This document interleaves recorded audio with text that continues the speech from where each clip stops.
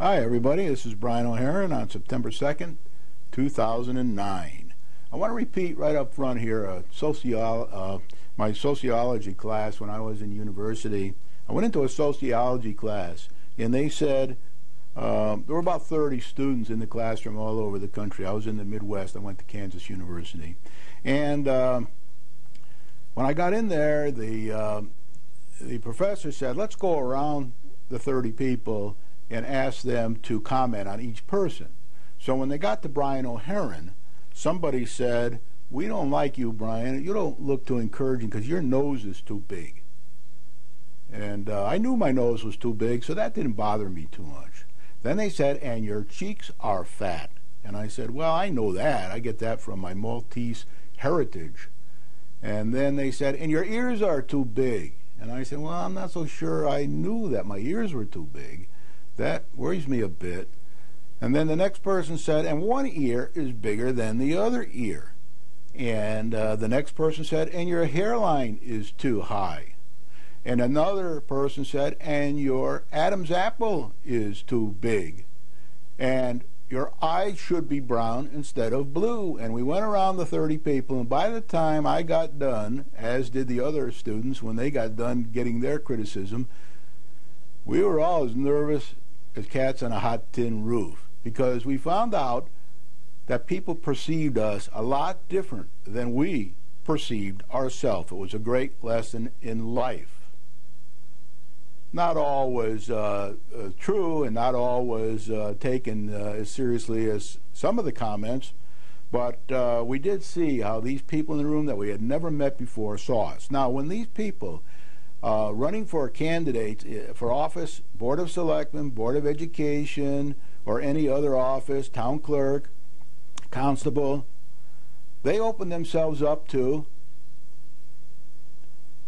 observation, because they're asking to spend our tax money, our hard-earned tax money, and to run our business that we the taxpayers, all own a part of.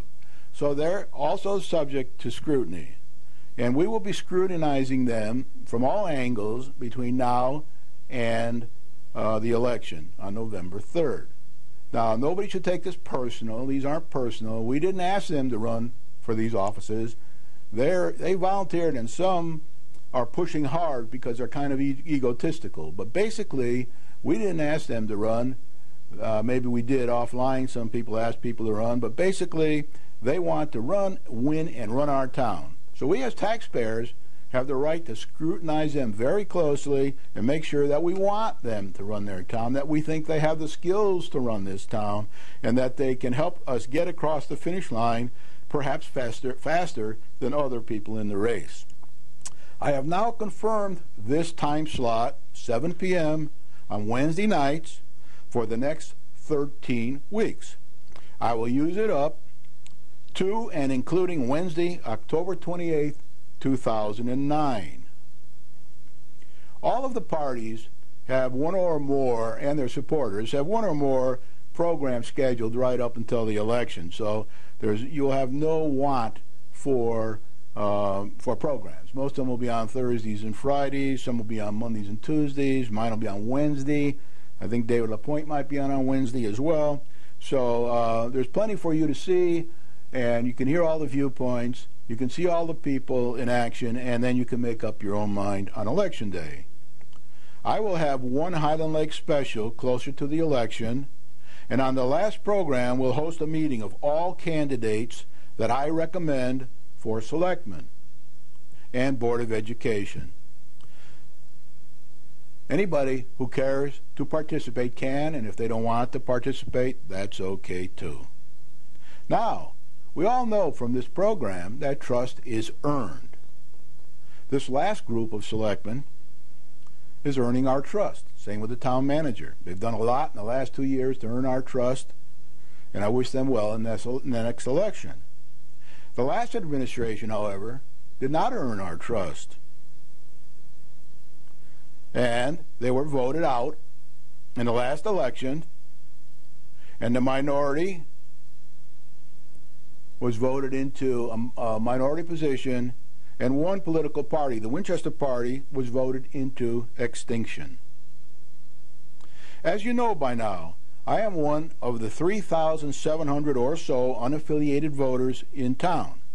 As a trained systems analyst and successful experienced business executive, I have been studying the financial, the management, and the political aspects of the town of Winchester for 5 years, and I have earned a lot of people's trust, so they tell me. Now, we have produced many documents to boards and commissions about the shape that we are in and suggestions for improvement. I know more than I ever wanted to know about the town of Winchester. My widely distributed green papers of June 2006 included a rough illustrative set of business objectives for transforming the town financially and productively in a positive manner. I have spent almost 2 years on this channel in a weekly basis trying to educate and explain my reasoning, as well as pass on examples from my experience and that of those from whom we have all learned.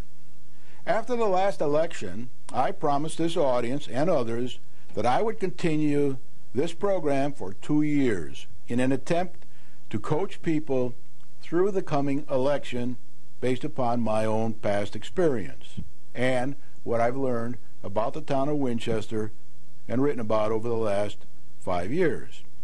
I did this because I firmly believe that you have the right contingent of people in the majority on the Board of Selectmen and a competent town manager to manage this town out of the doldrums that it currently finds itself in.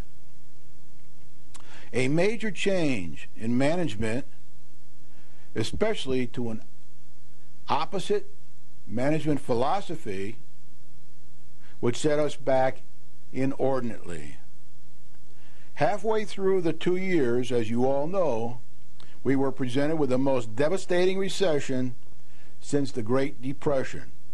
And like most towns, we were not prepared to weather the storm financially without tightening our belts and soldiering it out until prosperity returns, if ever.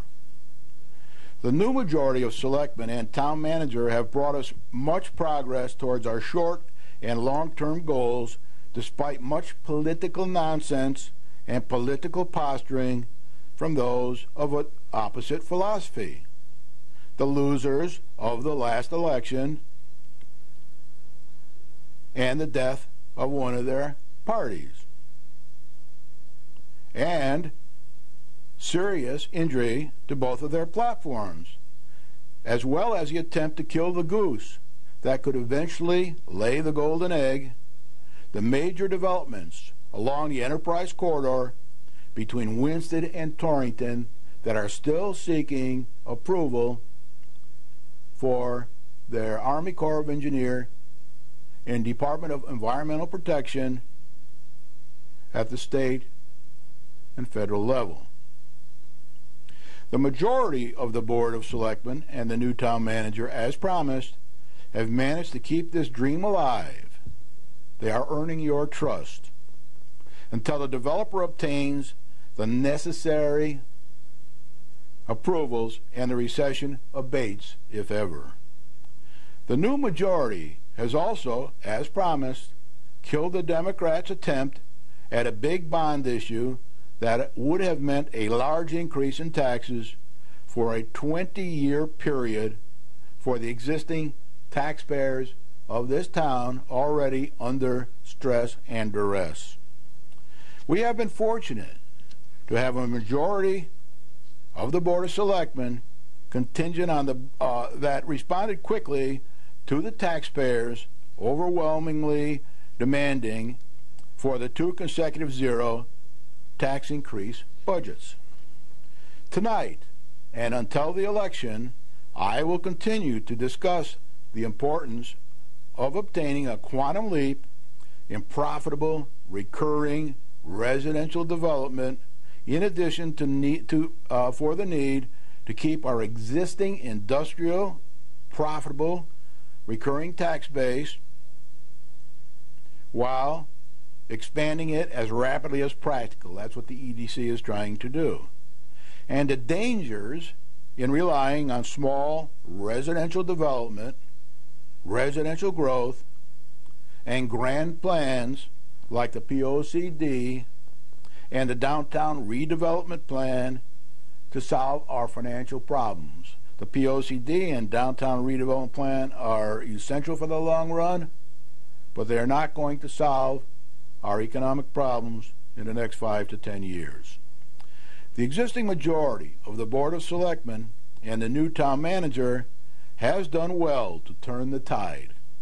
I will put forward a list of those running for the Board of Selectmen and the Board of Education that I, with my experience, probably more than all the other candidates put together in selecting executives for worldwide businesses,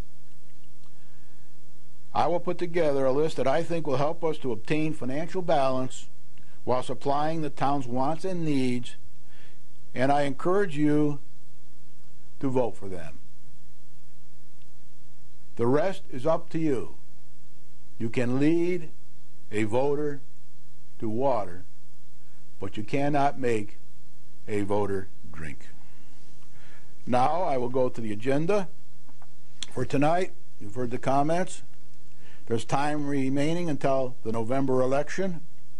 I will talk about that tonight. I missed it last week. The independent party election, nominations, and cross endorsement. The marijuana clip, reprise. I didn't get a chance to reprise it last week. I'll reprise it now, perhaps even more in the future. Plus, I have new news about the marijuana from the New York Times book review this week that I'll be discussing tonight. And then I'm going to go on to some positive things that are happening locally with developments for condos and for rental apartments and rental units. I'll be discussing that tonight because my viewpoint there is these are good for the town, and I'll explain 1 or 2 reasons for that. Very good for the town. I encourage them, and everybody should continue with those, but they're not going to solve our financial problem for us. They probably might even cost us more than they help. The election day, November 3rd, 2009. Days to election, 62. Weeks to election, 9. Months to election, 2. Final weekly program, Planning for Success, will be, unless something changes between now and then, Wednesday, October 28th, 2009, just before the election. Now, the independent party has nominated 4 candidates for the Board of Selectmen. So now altogether we have 15 candidates for the Board of Selectmen, 5 from the Democratic Party, 5 from the Republican Party, 4 from the Independent Party, and 1 petitioner who has petitioned and will be on the ballot. The Independent Party has endorsed 1 Republican, Mayor Kenneth J. Fracasso, for the Board of Selectmen. Mayor Fracasso has accepted their endorsement, a wise decision. They also had previously cross-nominated a Democrat who has not served in government here at the selectman level in the past, and he turned them down for various reasons, which I will discuss on future programs. I think Mr. Fracasso made a wise decision because he is open to talk to anybody at any time about any issue, and he will state his mind, tell what he thinks, and he won't say one thing like others do and mean another. You can count on him to give you an honest, truthful answer that he intends to stand behind. For technical reasons, with state statutes, the Independent Party has not been able to nominate any candidates for the Board of Education or Town Clerk. I think they've learned a lesson there that will stand them good in 2 years when they run again. Let's hope they do. Now, as far as voters are concerned, I want to just remind you, we've talked about this for 2 years, but then it grows a little bit from time to time. But unaffiliated voters are 3,700 or so. I haven't been able today to get the exact number because they're pretty busy down at the town hall, but it's about 53% of the voters in the town of Winchester. The Democrats have about 1,800, perhaps a few more, or 26% or so of the voters registered. Republican Party has 1,400 or so, or 20% or so of the voters registered. And the minority parties all put together have about 50, plus or minus a few, or about 1%. So altogether we have about 6,950 voters registered and about 100% here when you add it all up. Now, I think this number is a little over 700 as I remember it from the last election, but I haven't been able to confirm it. If I get confirmed this week, I'll put it up again next week. Now, I also like to make a special pardon me, plea to renters in town. Don't think that you don't have a stake in this election. You do have a stake in this election. Anybody who rents in the town and pays rent, if you don't pay rent, you won't be affected. But anybody who does pay rent should not be complacent. They should register to vote and vote, as future tax increases will eventually cause future rent increases. The owners of the buildings that you rent from cannot keep having tax increases without eventually, maybe not right away, but eventually raising your rent.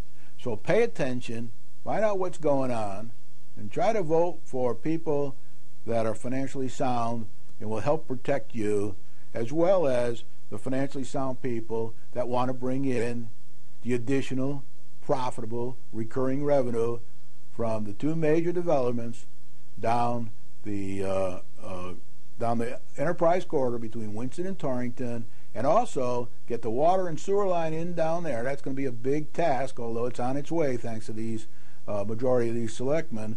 And then we can have more industry down there, and that's a very, very important thing for the town of Winchester. Industry pays very profitable recurring tax, and it usually increases, as I showed you on a clip here a few weeks ago. Now, I also want to once again remind you, because these people are, some of them are running for office again, and some of them want to be mayor. And some that aren't on the list want to be mayor. But meeting attendance of the administration to date, regular and special meetings, and by the way, the special meetings are not to be sloughed off. They're very often more important than the regular meetings. special meetings are. So it's very important to attend special meetings. Mayor Fracasso was only absent from one over the last almost 2 years. One meeting. Selectman Ham, 3 meetings. Selectman Liskin, 5 meetings he was absent from. That's both regular and special meetings.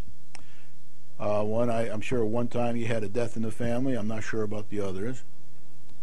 Selectman Capabianca was absent 5 times. Selectman Berlinski, 5 times. Selectman Renzullo, to the best of my count, was 7 times. And Selectman Perez, who often isn't prepared when she does come to the meetings, missed 13 meetings. She's the goat here. She's the last in the list. And the 2 who have concerns about being mayor, Mayor Fracasso, was absent once and attends many, many, many meetings over the weeks and months over the last 2 years.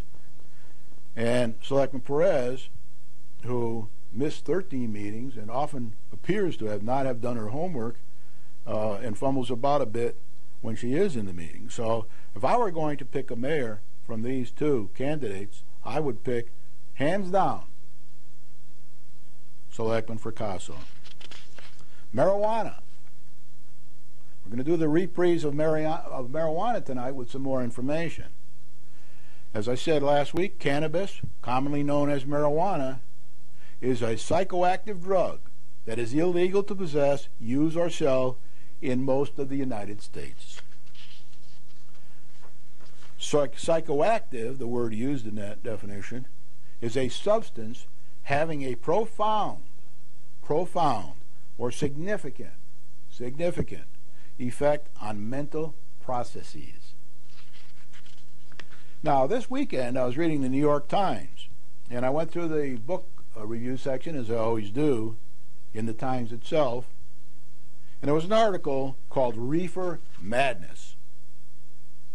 Reefer Madness. A British writer struggles with a teenage son ensnared by a potent form of marijuana, by Dominique Browning. She's a reviewer of this book. The book is entitled, and you can probably get a copy from Borders. I'm going to buy a copy myself and put it in the Beardsley and Memorial Library so you can read it. It'll take a while to get it and get it in there, but I will do that for the town. And the book is entitled The Lost Child, A Mother's Story by Julie Meyerson. If you're a mother watching with your children, or if your children watching without your mother and father, pay attention to this, because this is serious stuff. It's dynamite for youngsters. This book was reviewed in a Sunday New York Times book review this week. You can probably get it at the library. Page 10, August 30th, 2009. Probably find it online as well. Now, Julie Meyerson is a novelist living in London, England, and the mother of 3 children. She was finally forced to throw her eldest son out of the house, and boy, Englishmen don't like to do that, and change the locks when his cannabis habit so deranged him that he became physically violent. He was 17 years old. The mother says in her book, I am flattened, deadened.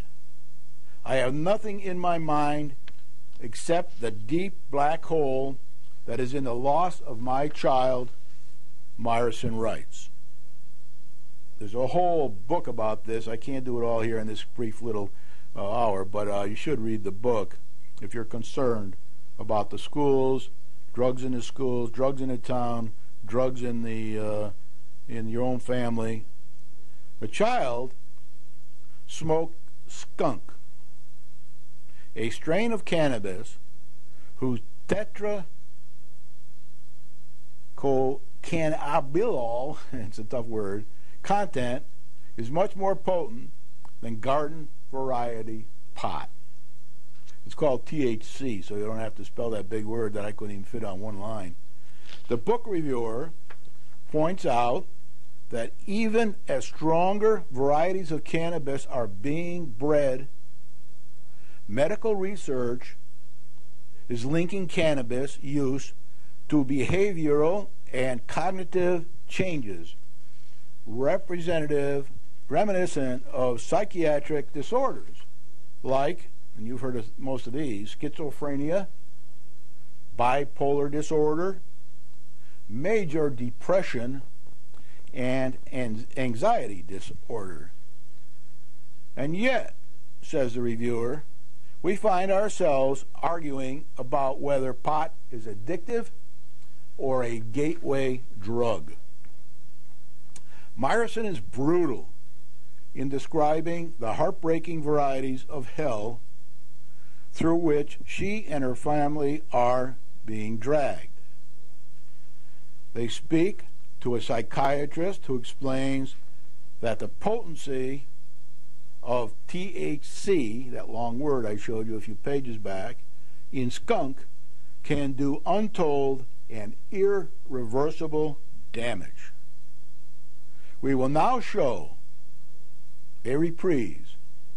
We will show once again the selectman meeting where a Democratic selectman brought up the issue of cannabis, marijuana, at the selectman meeting in the town of Winchester 2 weeks ago. A couple times when you were going through his drug investigations. Yeah. What kind of drug investigations exactly? I mean, are we talking about heroin or are we talking about marijuana? No, we're talking about heroin and crack. Okay. Which both are a problem for us. Right, because I would just say right off, I mean, our state legislature overwhelmingly, I think there was maybe 13 legislators that voted not to decriminalize marijuana.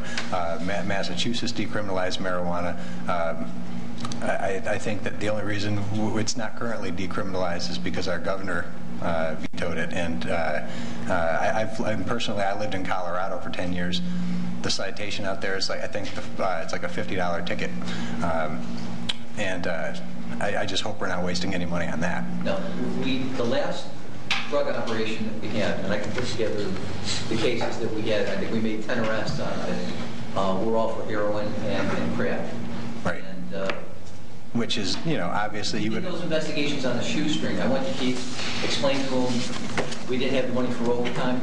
My officers agreed to do it for compensatory time. We went out, put investigations together. We shut down some places that were right near the church that were dealing crack. There's people there that are still facing jail time. There was another place down on Park Place, a crack house that we shut down. There was a person that was selling Vicodin, getting prescriptions from his doctor in Waterbury and then selling the Vicodin up at Island Point, and he was arrested.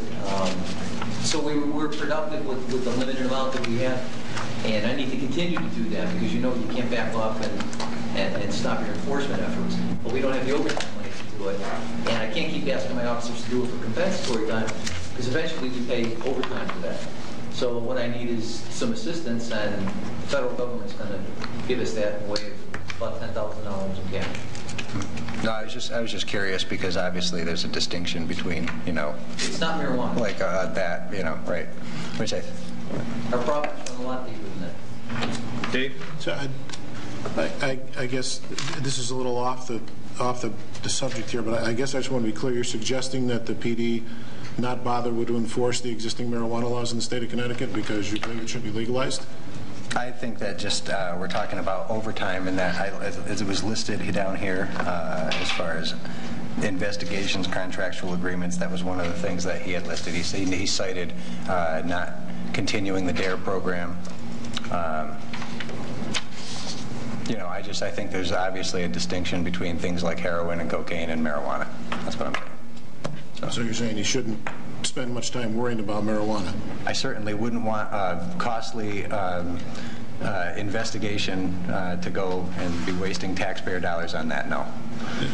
Wasting taxpayer dollars on drug violations. Yeah. Okay, I just wanted to be clear.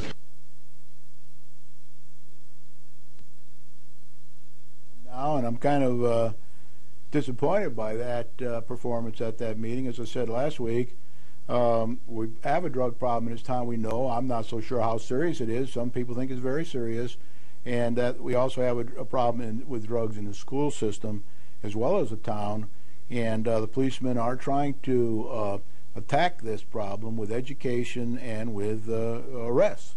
And I don't think it's wise at all for the Democrats to be running a candidate who didn't do much in the last 2 years for re-election when he's professing that kind of amateur psychology in a selectman meeting where we should be talking about bigger and better things. So he will not get my vote, and I think you all should consider very seriously about he and his party in the next forthcoming election. Now I'm going to another subject, which is incremental recurring tax priorities for development. I think that's in the right place. Let me know if it's off a little. Incremental recurring tax priorities for development for the town of Winchester. We've had a couple pieces of news in the last election, in the last few weeks. I haven't been able to discuss them, but I will now. And I want you to pay attention here, because I don't want you to be fooled by any of this progress that we're having. So I kind of want to give you, first of all, a priority list of what I, Brian O'Haron, considers to be the major priority list for getting additional recurring taxpayer revenue profitably into the town of Winchester to help us with our wants and needs and take some of this burden off the state and off the existing taxpayers. We may not have any choice on that over the next few years, so we better be paying close attention to it and not worrying about marijuana arrests. Number one, my view is that the major, after much study over 5 years here and attending a lot of meetings in the town of all sorts, including almost all of the first major development meetings with the land use boards, the major age-restricted housing projects are our best alternative and will be for the foreseeable future despite the recession. Recession will end someday.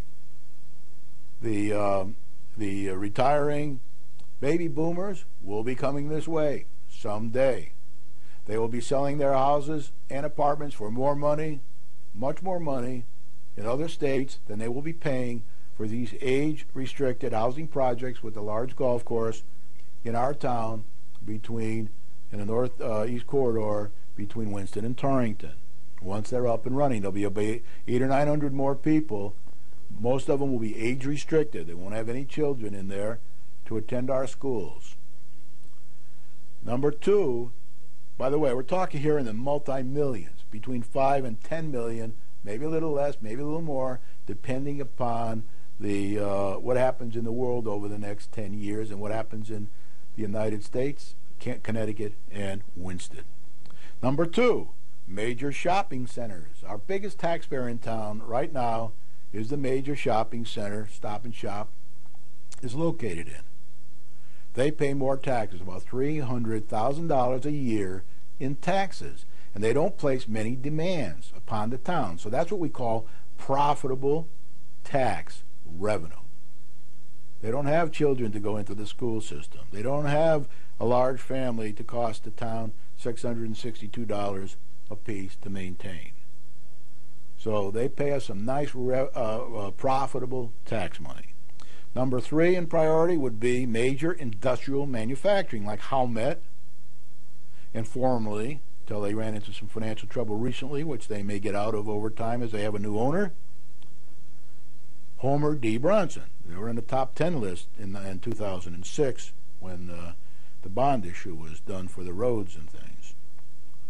So we need more industrial manufacturing, and I showed you a clip a few weeks back from the EDC program where John Maurici and Bill Pratt were talking to two people from the state, and they said that's the best bet in the long run where you don't have the luck of a new major age-restricted housing projects knocking on your door begging to come to town. You need to get these industrial manufacturing things, because you can only get so many shopping centers. But you can get a lot more industrial manufacturing in the town of all sorts, and they can add quite a bit. I think 2 or 3 of our top 10 taxpayers are major industrial manufacturing. One is this housing project, I'm sorry, not that, the major shopping center, and the next one is multi-million-dollar houses and estates. Are we talking about $5 million house at the lake, or a $4 million or $3 million house in the town of Winchester? And with few children in those houses, they have very, very profitable tax for us every year, up around $40,000 to $45,000 a year, and it doesn't cost the town much because a lot of them are summer residents. They don't even have children in the school system, and they're not here to use the facilities of the town, roads, etc., most of the year. Now, there are some exceptions to that. But anyway, that's a real boon for the town, but there aren't that many of those. So, but there are 3 in the top 10. The 2 up in Winchester and 1 at Island Lake. Taxpayer list. And then apartments with minimal children. That's one of the things I want to point out. I'm not against children. I've got 3 children and 4 grandchildren. We're not against children. We'd like to see children. But they must be balanced by other things that bring in more money to help pay for the children. Now, I haven't put on the list here apartments that everybody has 4 kids in every apartment, because we're losing our shirt on that. So we need more people up in this range, especially this major age-restricted housing project. And my view on that is very simple. You'll find all kinds of reasons why the Democratic Party and their supporters say you should not get these people. We don't like their developer. We don't like this. We don't like that. They'll ruin the environment. Well, in the meetings we had with the inland wetlands and with the planning and zoning, they aren't going to ruin any environment to the best of my knowledge. Nobody can prove anything in that area. And the developer, well, that's another issue. If they don't like the developer, then they should get with the town leaders, and they should get with the developer, and they should try to continue with the project to get all this money into our town, between 5 and 10 million, and perhaps have the developer sell it to somebody else. Now, the developer has always said that he was going to get the permits, get organized, and sell most of the development off to professional developers. I still think he thinks that way, although I don't know. I haven't talked to him. But what we need to do is take a positive approach to this whole thing, just like we take a positive approach to all these other things we do here. And we make it hard on a lot of these people to come to our town, almost impossible, and we do drive a lot of people away, because it's hard to get major industrial manufacturing when your test scores aren't up to speed. People don't want to come to a town that their test scores aren't up to speed. That's more important than cleaning up Main Street, in my opinion, is getting those industrial the test scores up so we can attract people with their children to come into our town. All the rest is important too. I'm just trying to set some priorities here for that. Now, I'm going to talk about some numbers tonight. So, again, refer to the Harold Michalowski report submitted to the Inland Wetlands and P&Z for the Highland Ridge and St. Anne's Country Club project. At that time, I think it was called Aurora or something, but it's up there in the P&Z office. It's in my green papers in the town clerk's office of 2006, and it's in the Inland Wetlands office. You can get a copy and read it. But they did a study of the town, and in there they came up with some numbers that I've been using for lack of better information on these sort of rough sketches I'm giving you. So we're going to talk tonight about some continuing development possibilities for smaller housing projects. And the first one I want to talk about, before I talk about those, I want to tell you that these things aren't going to bring us much financial help. They're going to be a boon to the shop holder owners. They're going to be a boon to all the businesses, gas stations. They'll be a boon to the Stop and Shop and the IGA store. They'll be a boon to the cinema. They'll be a boon to the restaurants. They'll be very good for all that thing. But as far as paying and helping us with our additional recurring profitable revenue, they are not going to help us that much. And I'll give you a rough idea here tonight why. But anyway, I want you to first start out by saying that there's positives to these things, of course. They're way down on the priority list that I showed you, but they're very important. And the ancillary effects are very important. I don't have all of them here, but just a couple to give you an idea. They'll bring people to all the retails, to the Wall of America, to the Nader Museum once it opens down there, and to any other thing like that in our town. And that will bring money to our town. It'll be spent in our town, and there'll be a lot of people to this corridor that the town wants to make to the Berkshires. So it's good in that respect. Nobody would argue with that. And it helped to provide more pleasant surroundings. It'd be nice not to see some of these old buildings. And I'm told that the developer that wants to come and do the Mad River Mill rental apartments has done some excellent work in Hartford that you can all see by going down there and looking at it, and in other places. So let's make it very clear before somebody criticizes me in the newspapers or somewhere else saying that we're not in favor of these. We are in favor of them. The whole town is in favor of them. The town leadership is in favor of them as they stand today. Might not be the same in a year or two, because like Lambert K, there are several very important issues that go along with getting these people to do business in our town. The first one I want to talk about, and you'll see, I hope, a picture of the Mad River Mill rental apartment proposal that's been made to the town. You can get a copy from Planning and Zoning or the town manager, and I think it's on the Planning and Zoning website if you know how to use that. If not, call up there and ask them how to use it, or have them run you a copy. But you can get a copy of this proposal. Tonight I'll give you a small summary of that from a financial viewpoint. The proposal is to convert the old New England knitting mill at 10 Bridge Street into an apartment complex, and it has been received from a Hartford developer, Lexington Partners LLC, about the 20th of August, we received that. The initial plan calls for 64 apartment units with 78 parking spaces to the rear.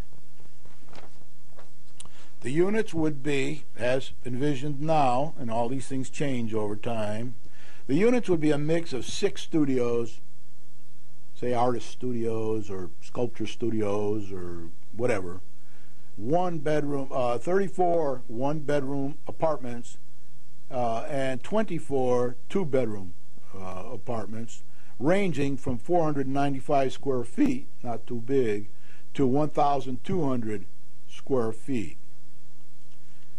It's about the same size as the first floor of most people's homes.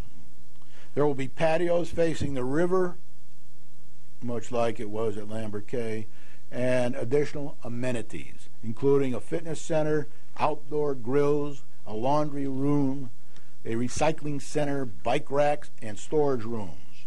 The goal is to attract students at the nearby community college, recent graduates, people who work in town, and young families. Young families usually means children in the school system. The developer estimates that construction, including environmental remediation, demolition, site work, and interior finishes, will take about 15 months to complete and cost about $10 million. Now, that doesn't mean 15 months from now. That means 15 months from when everything is ready to go. That could be a year or two from now. So it's very important that you realize that this is a long way off. It's not going to happen in 15 months. But that's what he thinks it'll take to finish once he's given all the okays, has all the money pulled together, etc. Based upon current capitalization rates, a fair market value of development would be about, and this comes from the developer, $6.2 million. That would leave the project short about $3.8 million of what the developer needs to break even. So somewhere between the town, the state, the federal government, and the developer himself, we have to figure out a way to come up with $3.8 million to get this off the ground and get it through the land use boards, etc. The developer says that if the economy were better, tax credits would be the first logical step to bridge the gap. But the economy is not better. So other types of financing will have to be pursued, and this is what will take the time and the agita, etc. One possibility is a 10-year phase-in of taxes, tax abatements, or tax increment financing. In that particular case, we wouldn't be getting the tax money until, we get it little by little over the 10 years, and there is a schedule for it in his plan to come to the town. And then federal stimulus money is an option, brownfield grants, and then the developer says that he has recently completed similar projects, such as $40 million for Trumbull on the Park apartment and retail building in downtown Hartford. Everybody tells me it's a terrific place. You ought to go down and look at it sometime when you're going to Hartford. And the Addison Mill, $12 million Addison Mill project in Glastonbury. That's also supposed to be first class. So this guy's done a couple first-class ones and appears to be, although you never know until everybody scrutinizes this whole thing, a responsible developer. I'll assume he is until proven differently. Town leaders are supporting the project to date. The mayor, the town manager, the EDC. They haven't talked to the land use boards yet, but everybody they talk to seems pretty positive about this, even though we all know it's not the financial answer to our current problems. The developer does not intend to file an application with local land use boards until he meets with the town officials to determine how much support they can offer. A very smart man. First, he should make sure the whole town is in back of him before he spends a lot of money trying to raise that $3.8 million and put all this. It all costs money. Got to hire engineers. You got to hire salesmen. You got to hire all kinds of things. So this is a very smart man. The last person who tried that, the developer for the major projects, did the same thing. He came to the town, he got the town support, the town encouraged him to build a golf course, and then when he started going to the land use boards, he began to get mixed signals, and he began to get some group from the Highland Lake, east side of the lake, retarding his progress and giving him a hard time, and some of those were members east and west side of the Democratic Party. Most of them were. Most other town leaders were in favor, all the way up to now, of these developments between Winston and Torrington. Now, how about taxes? Well, he says the fair market value is $6,200,000. Once he gets it all cleaned up and fixed, it'll be worth about $6,200,000. So we'll have to multiply that by 70% to see what the assessed value will be for tax purposes, and that'll be about $4,340,000 or so, give or take. And then, it depends on abatements, it depends on a lot of things. But basically, I'm just saying when it's all done and it's ready, and it'll be worth about $4,340,000. Then we have to multiply by the mill rate. The mill rate may be different then, but for example now, I use the current mill rate, 24.67%. That's the way it's represented in mathematics, and then that equals $107,068 in taxes for the town. Now, what are the approximate costs to the town if this thing happens the way that's planned? The approximate costs are, from the Harold Michalowski report, it costs about $662, give or take, maybe a little less now, maybe a little more, for us to maintain every resident in this town. For me and you, it costs $662 to keep the streets plowed, to keep the streets in shape, to keep all that kind of thing done for the city hall in shape, the town hall rather, and all those buildings and everything else. So that'll take about $92,680 of the money that comes from there. And I've used a figure of 24 children of K through 12 school age would be in there. And that's about half of the studios and apartments that'll be there. You multiply that by 15,000, and that equals 360,000. So the total rough cost will be 452,680, and the money coming in at peak when everything's fixed, I said before, is 107,068. So this is a loss for the town financially. Great boon for the town, for people coming, spending money, cleaning up old buildings. But as far as our recurring, residential, profitable tax is concerned, not much help. Plus, you may not get all of the taxes for the 10 years if local abatement is given.